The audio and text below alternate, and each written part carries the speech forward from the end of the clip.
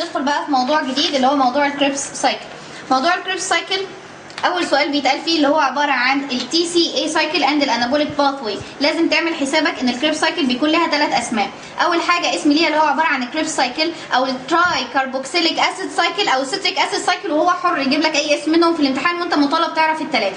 طيب لو قال لك كده، لو قال لك التي سي اي سايكل او الكريبس سايكل جابها لك في الامتحان، يبقى انت مطالب تكتب ايه؟ مطالب ان انت تكتب اول حاجه الديفينيشن وبتكتب معاها السايد زي ما اتفقنا قبل كده، الديفينيشن بتاعها وبعدين بتكتب معاها السايد وبعدين هتكتب الستبس وبتكتب معاها الستبس على طول الانرجيتكس. تمام؟ وبعدين هو بيقول لك بيقول لنا الانابوليك باثوي كمان عايزه نتكلم عنها. هنعرف ايه موضوع الانابوليك باثوي، بس الاول نخلص من الاربع محاور الطويلين دول. اول حاجه لما اجي اكلمك على الديفينيشن بتاعت الكريبس سايكل، الديفينيشن بتاعت الكريبس سايكل سيريز من الرياكشن that occurs in the mitochondria result in degradation of acetyl CoA producing reducing equivalent NADH plus H والفاد H2. اول ما بيحصل لها اوكسيديشن بتديكي energy in the form of ATP. This is called oxidative phosphorylation. تعريف ابن لذينه. نبدا نفصله واحده واحده. يعني ايه؟ اول حاجه هي مجموعه من التفاعلات الكيميائيه سيريز من الرياكشن، سهله اهي، بتحصل فين؟ بتحصل في الميتوكوندريا. تمام؟ result in degradation of الاسيتايل CoA، يعني بيكسر وبيحطم وبيختفي الاسيتايل CoA في نهايه هذا التفاعل. degradation of الاسيتايل CoA producing reducing equivalent، يعني بيطلع العوامل المختزله اللي هي عباره عن الناد H plus H والفاد H2 which upon oxidation اول ما بتعمل لها oxidative phosphorylation، يعني العوامل دي جوه الميتوكوندريا على طول بتطلع لك الاي تي بي، وهو المطلوب ان احنا عايزين انرجي، عايزين اي تي بي من خلال الكريبس سايكل. طيب تمام، ده اللي هو بالنسبه لي الديفينيشن سيريز من الرياكشن that occurs in the mitochondria result in degradation of الاسيتايل CoA producing reducing equivalents in NAD H plus H والفاد H2 which upon oxidation will give energy in the form of ATP بعد عمليه بنسميها الاوكسيداتيف فوسفوريليشن. هو ده التعريف سهل وبسيط اهو. السايت بتاعتها بتحصل فين؟ السايت بتاعتها بتحصل في الميتوكوندريا. الانزيم بتاعتها لان الانزيمز بتاعتها بتلاقيها موجوده جوه الميتوكوندريا ماتريكس. ده اللي هو بالنسبه لي الديفينيشن، ده اللي هو بالنسبه للسايت. وملحوظه صغيره بس، الكريبس سايكل هي الوحيده جوه الكربوهيدرات ميتابوليزم اللي بتحصل في الميتوكوندريا بس ما عدا الجلوكونيوجينيسيس، زي ما ناخد كمان دقيقتين، بيحصل في الميتوكوندريا وبيحصل في السيتوزول. لكن اي عمليه ثانيه انت متلخبط مش عارف بتحصل فين، بتحصل في السيل سيتوزول او في السيل سيتوبلازم وخلاص، وتوكل على الله. تمام؟ ده اللي هو بالنسبه لي الديفينيشن، ده اللي هو بالنسبه لي السايت. لما نيجي نكلمك على الستبس بتاعتها بقى نبدا الشغل بتاعنا.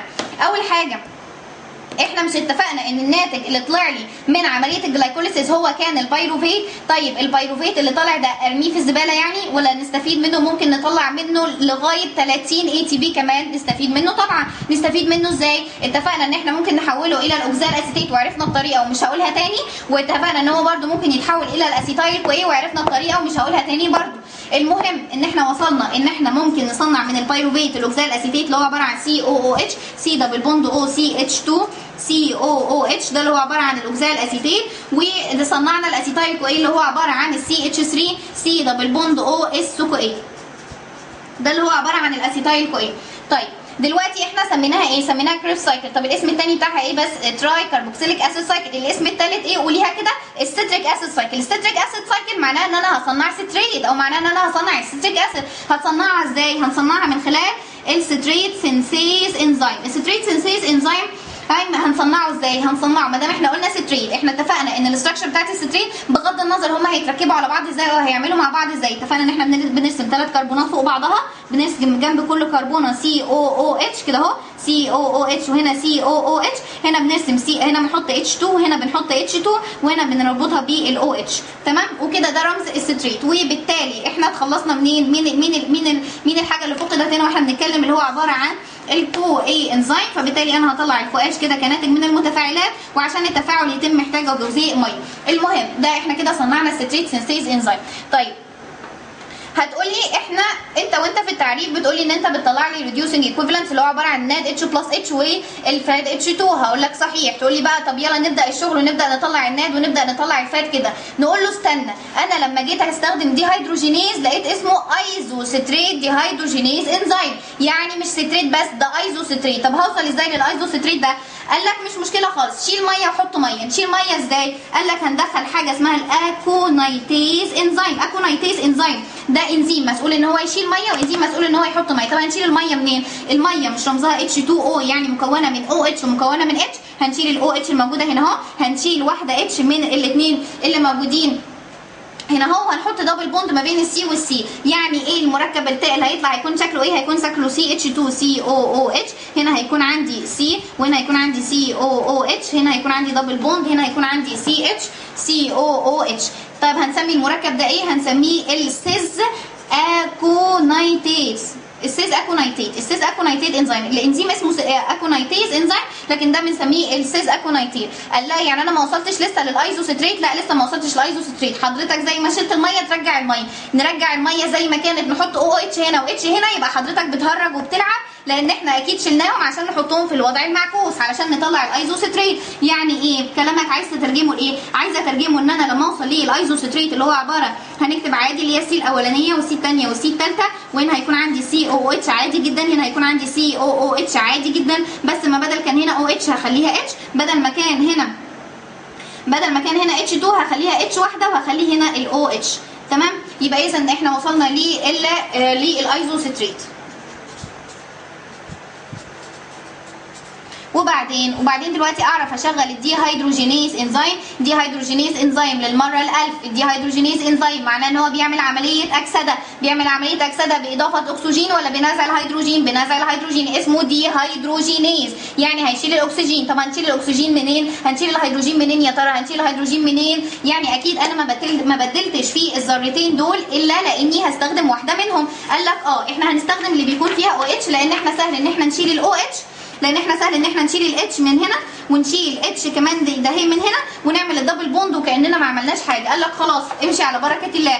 طيب هنستخدم الناد ولا هنستخدم الفات؟ دي مشكله، مش مشكله ولا حاجه. ليه؟ لان ما دام لقيت ذره كربونه مرتبط معاها مجموعه الاو اتش، معناها ان انت هتستخدم الناد از كو انزيم. طيب امال امتى بستخدم الفاد؟ علشان ابقى عارف بس لو احتجتها بعدين. هتستخدم الفاد يا سيدي بعدين لما يكون عندي هشيل هيدروجينه من كربونه وهشيل هيدروجينه من الكربونه اللي جنبها تاني. يعني باختصار كده بالانجاز انا هستخدم هنا انه كو انزيم؟ هستخدم الناد، وهطلع منه الناد اتش بلس اتش. تمام؟ طيب هستخدم الناد واطلع منه الناد اتش بلس اتش، هيطلع عندي مركب عجيب كده نرسمه علشان نعرف نسميه.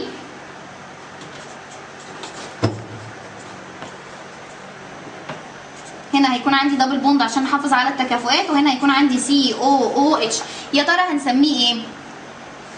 قال لك نبص على المركب كانه مقسوم. يعني ايه كانه مقسوم؟ يعني كان الحته دي لوحدها وكأن الحته دي لوحدها. يعني ايه برضو؟ يعني كأن سي او او اتش ودي يعني كأنك ضفت للمركب جزيء ميه اللي هو عباره عن او اتش وعباره عن اتش، صح ولا لا؟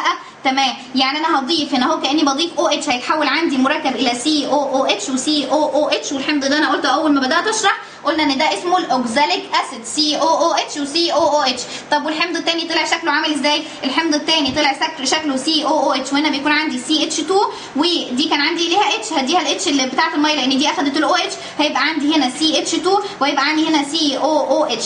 ده اللي احنا بنسميه حمض النجاح، يعني الساكسينيك اسيد اللي هو بيكون فيه مجموعتين كربوكسيل وعدد الكربونات عباره عن 4 كربونات. يبقى اذا ممكن نسميه ايه؟ اوكزالو ساكسينيت، يعني جاي من الاوكزاليك اسيد وجاي من الساكسينيك اسيد، هنسميه اوكزالو ساكسينيت. تمام؟ يبقى اذا الانزيم ده هنسميه اوكزالو ساكسينيت، مش الانزيم، المركب ده هنسميه اوكزالو ساكسينيت. تمام؟ طيب قال لك هل هتتوقف على كده؟ قال لك لا مش هتوقف على كده، انا كده مش لاقي ولا انزيم ينفع يشتغل على الاوكزالو ساكسينيت ده. طب هنعمل ايه يا ترى؟ خلاص قال لك نعمل دي كاربوكسيليشن. دي كاربوكسيليشن يعني هنشيل مجموعه سي او 2. طيب ايه الانزيم اللي بيشغلها؟ قال لك هو نفس الانزيم اللي فات، هو نفسه بيكمل وبيعمل عمليه الدي كاربوكسيليشن بس في وجود عامل حفاز اللي هو عباره عن عامل المنجنيز، عشان المركب اللي يطلع لي في الاخر هو عباره عن انه مركب؟ عباره عن مركب تركيبه عامل كده. هنشيل انهي الاول؟ هنشيل انهي سي؟ هنشيل السي او 2 ده اهي.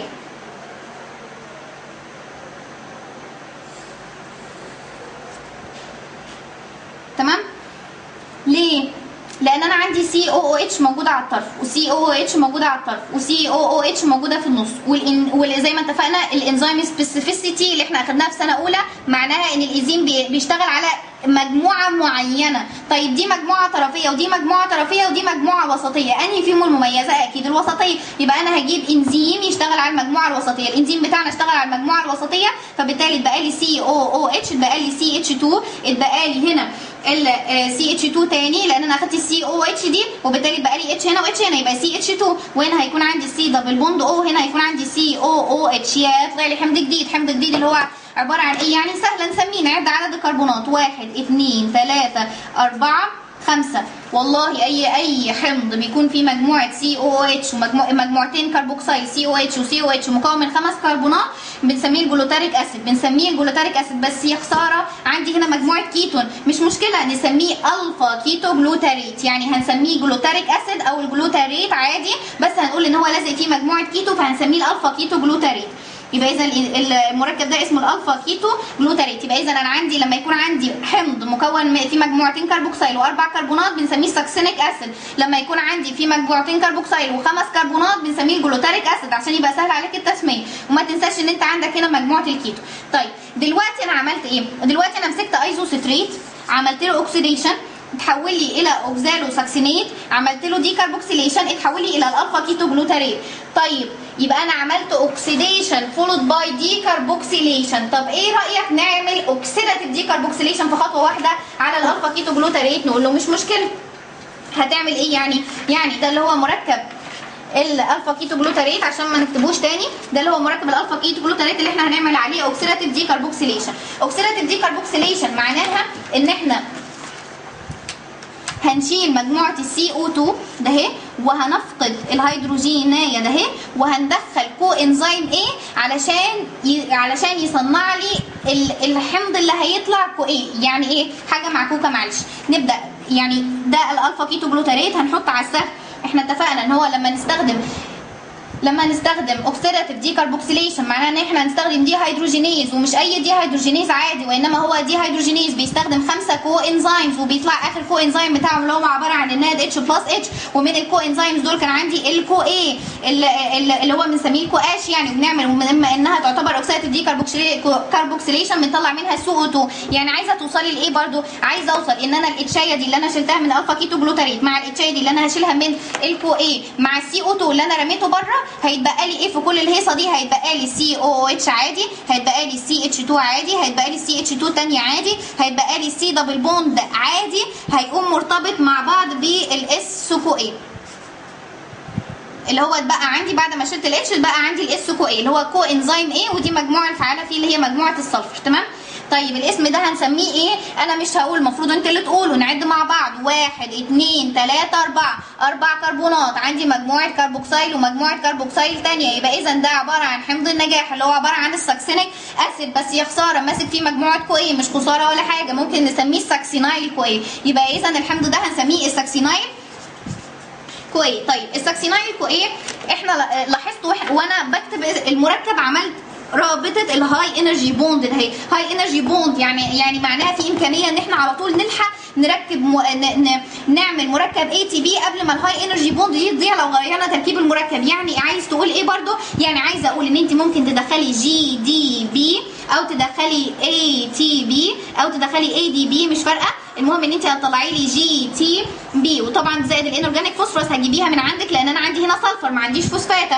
تمام؟ وفي المقابل هطلع الكو انزيم ايه، هطلعه بره لان انا هشيله، والانرجي اللي كانت موجوده في الرابطه ما بينه وما بين ذره الكربون هستخدمها ان انا اخلق مركب جديد من الجي تي بي او الاي تي بي. طيب والانزيم اللي هنستخدمه ايه؟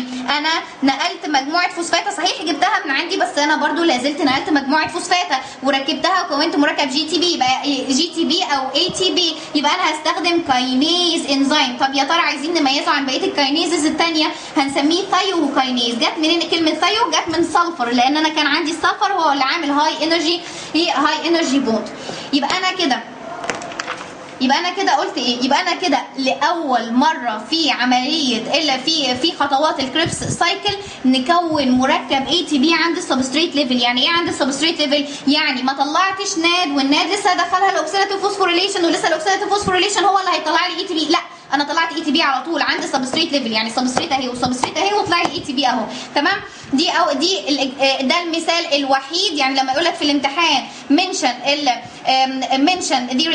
the reactions ويحط لك اس عشان يلخبطك عادي جدا at which the high energy phosphate bond is formed at the substrate level، يبقى اذا هو كده بيديك هديه في الامتحان، مش عايز منك تكتب له غير رياكشن واحد بس اللي هو تحول الساكسينايل كو ايه الى الساكسينيت. ليه؟ لان احنا زي ما اتفقنا احنا خسرنا الكو ايه طلعناها بره، اتبقى لي سي او او اتش، اتبقى لي ال سي اتش 2، اتبقى لي سي اتش 2 الثانيه، وهنا اتبقى لي سي او او اتش، ده اللي هو عباره عن الساكسينيك اسيد. طيب جميل. طيب دلوقتي انا وصلت هقف لغايه كده ما عنديش كربونه فيها مجموعه او اتش عشان اعرف استخدم الناد. انا قلت ان احنا المفروض نستخدم الناد بس، ما احنا ممكن نستخدم فاد. انا عندي كربونه اهي وعندي كربونه اهي وعندي اتش اهي وعندي اتش اهي، ممكن نستخدم الفاد، ممكن نستخدم الفاد، يعني ندخل الفاد ونطلع منها الفاد اتش 2،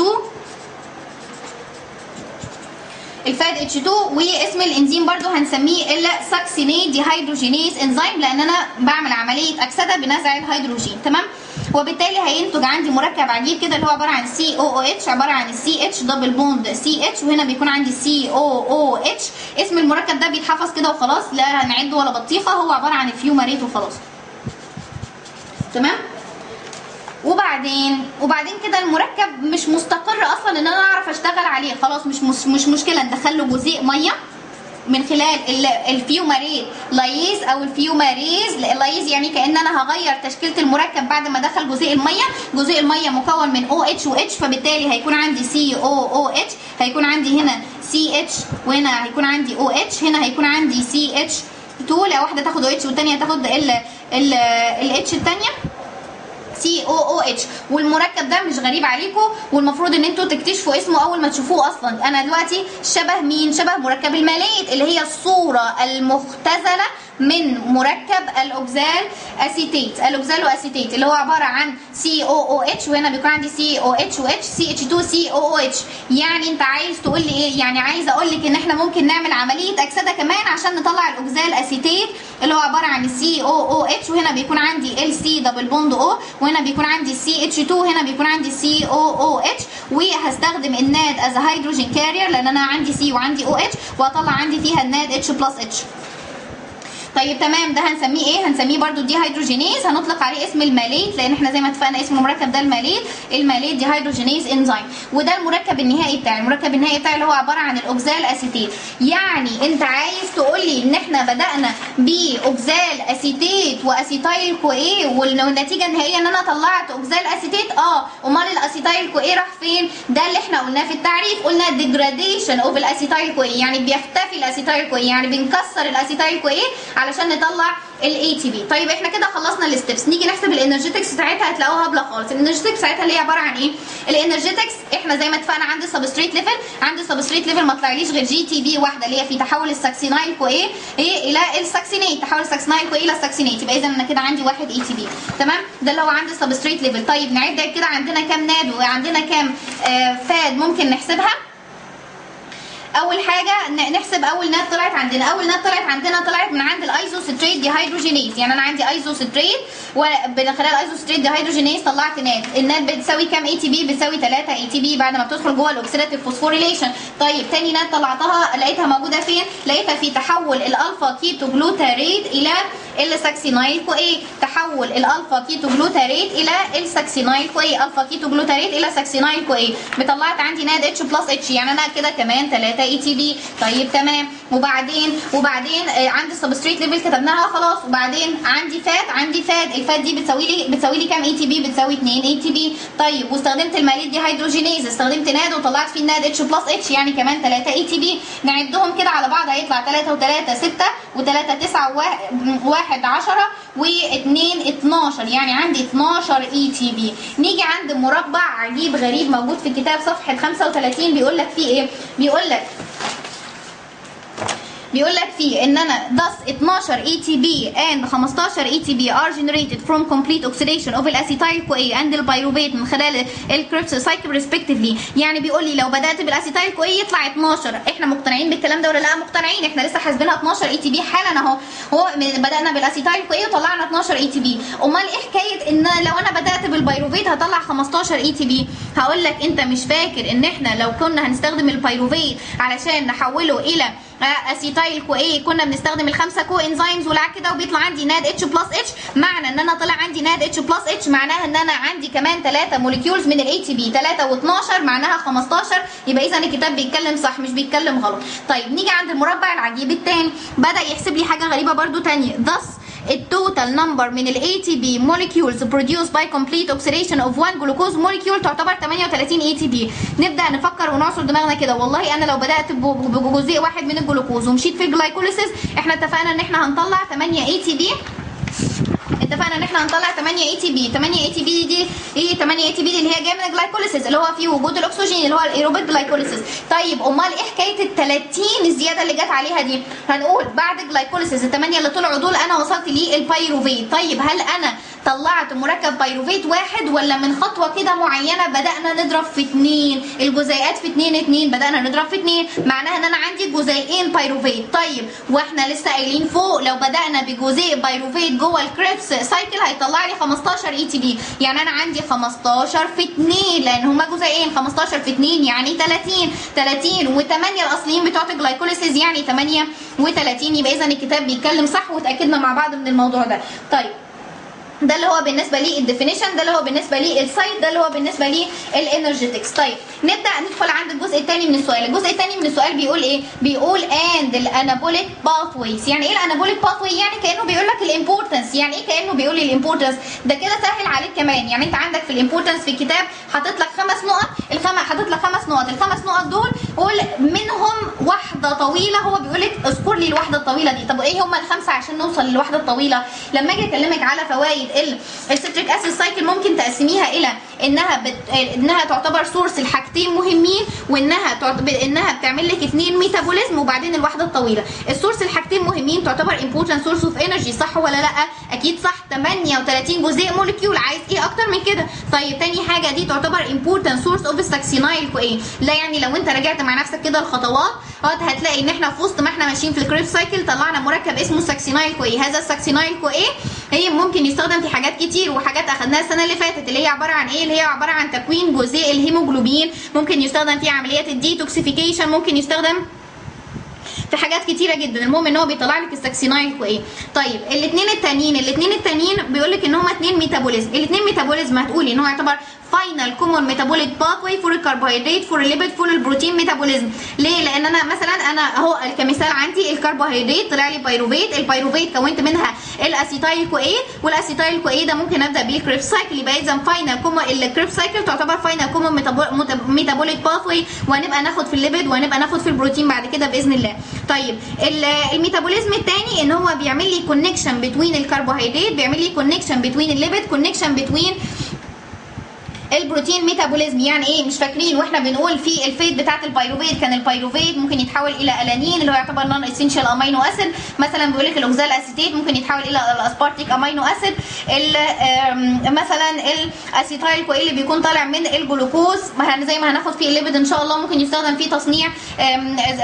فيه تصنيع الليبيد والفاتي اسيد وهكذا. وبالتالي حاجتين 2 سورسز يبقى اذا هو يعتبر 2 سورسز ويعتبر 2 ميتابوليزم كونكشن ميتابوليزم فاينل كومون ميتابوليك باثوي هي السورس الساكسينايل كو والسورس اللي هو يعتبر الانرجي. واخيرا اللي هي الطويله انابوليك باثوي هي مساويه للانفيبوليك فانكشن. كلمه كده في الكتاب مكلكعه اسمها الانفيبوليك فانكشن بتاعه الكريب سايكل. يعني ايه الانفيبوليك فانكشن بتاعه الكريب سايكل؟ يعني بيقول لك ان انت في حاله الانفيبوليك فانكشن يعني متردد. يعني هو بيقع في عمليات البناء وعمليات الهدم عند الكروس رودز عند تقاطع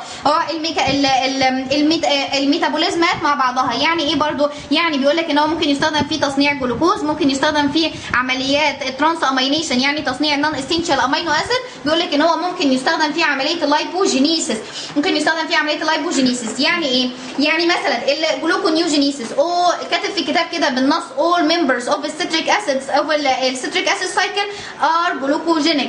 ليه؟ لان احنا زي ما اتفقنا السيتريك اسيد سايكل بداتها من اي حته في النص في الاول في الاخر هيطلع لك مركب واحد اسمه الاوكزال اسيتيت، والاوكزال اسيتيت ده زي ما اتفقنا ممكن من خلال انزيم البيبسي كولا او الفوسفوينول بايروفيت كاربوكسي كاينيز يصنع لك الفوسفوينول بايروفيت وتبدا تمشي في الخطوات العكسيه في عمليه الجلوكونيوجينيسيس. طيب ده اللي هو يعتبر ده اللي هو ممكن يستخدم فيه تصنيع جلوكوز. يبقى اذا انابوليك يعني انابوليك ولا مش انابوليك؟ انابوليك يعني بيبني. طيب ممكن يستخدم فيه تصنيع نون اسينشال امينو اسيد الممبرز بتاع السيتريك اسيد سايكل؟ هنقول له طبعا. يعني مثلا الاوكزال اسيتيت من خلال عمليه الترانس امينيشن زي ما اتفقنا الاوكزال اسيتيت صنع لي الاسبارتيك امينو اسيد. مثلا الالفا كيتو جلوتاريت بيصنع لك الجلوتاميت. وما تقلقوش الحاجات دي هتبقى سهله ان شاء الله بعد ما نلم شابتر البروتين مع بعض. المهم ان انت بس تقول له ان هو بيستخدم في صناعه النون اسينشال امينو اسيد اللي هي موجوده جوه الكريبس سايكل. طيب اخر حاجه في الانابوليك باثوي ان هو ممكن يصنع لك الليبيد. يصنع لك الليبيد ازاي؟ الليبيد ان شاء الله برده زي ما هناخدها اللي هي بتستخدم في الفاتي اسيد سينثيسيس يعني الاسيتايل كو اي اللي بنجيبه منين؟ بنجيبه من البيروفيت. ده بيستخدم في اللايبوجينيسيس، بمعنى بني ادم عمال ياكل جلوكوز وياكل جلوكوز وياكل جلوكوز وياكل جلوكوز والجسم عمال يطلع طاقه يطلع طاقه يطلع طاقه، مش هيفضل يطلع الى الابد يعني هيطلع لغايه ما خلاص يكتفي ويقول كفايه كده هو ده اللي انا محتاجه. بس الجسم بقى هيبدا يصنع دهن كده والواحد يبدا يربرب. طيب وبعدين يعني عايز توصلني لايه؟ عايزه اوصلك ان انت لو بداتي مثلا بالجلوكوز والجلوكوز وصل في النهايه الى بايروفيت، البايروفيت ده عدى جوه الميتوكوندريا، البايروفيت ده كون عندك الاسيتايل كو اي، الاسيتايل كو اي طبيعي ومنطقي ان هو كان هيدخل في تكوين الستريت. طيب دلوقتي طبيعي هيدخل في تكوين الستريت والمفروض بقى ان هو يمشي جوه الكريب سايكل ويلف ويلف ويلف ويتحول الى الاوكزال اسيتيت ومثلا انوي الاوكزال اسيتيت ونستخدمه كده. يعني المهم ان انت هنا هيكون عندك كريبس سايكل وهتطلعي منها سي او 2 وهتطلعي منها سي او 2 دي اللي هي كريبس سايكل. طيب لو الجسم كان اكتفى من الاي تي بي اللي عنده ما عادش محتاج اي تي بي، هيعمل ايه؟ هيبدا يصنع ليبيد. هيصنع ليبيد ازاي؟ ان الستريت هيعدي الميتوكوندريال ممبرين، الستريت هيروح للسيتوبلازم، الستريت هيتكسر في السيتوبلازم الى الاوكزال اسيتيت والى الاسيتايل كو اي واللي هيستخدم بدوره في تصنيع الفاتي اسيد زي ما هناخد بالتفصيل في الليبيد. يجي واحد ذكي جدا جدا جدا جدا يقول طب ايه لازمه ندخل البيروفيت للميتوكوندريا تتحوله الى الاسيتايل كو اي وبعدين الستريت يتكون وبعدين الستريت يعدي وبعدين نرجع تاني نفك الستريت؟ طب ما كان يتكون في السيتوبلازم وخلاص. انت قلتها بلسانك ما ينفعش يكون في السيتوبلازم. لو كان في انزيم يكون الاسيتايل كو اي في السيتوبلازم ما كانش حد غلب، لازم البيروفيت يعدي ويكون الاسيتايل كو اي، وكمان الاسيتايل كو اي جدار الميتوكوندريا ما يقدرش يعديه وبالتالي لازم يتحول الى ستريت والستريت يعدي وبعدين نبقى نكسر الستريت عشان نصنع الفاتي اسيد. وفي رسمه في الكتاب اللي هي شبه الرسمه اللي احنا رسمناها دي اللي هي بتقولها مع اللايبوجينيسيس كمثال لازم تقول له يعني عشان المصحح يتبسط من اجابتك. وفي رسمه ثانيه بتاعت الجلوكونيوجينيسيس،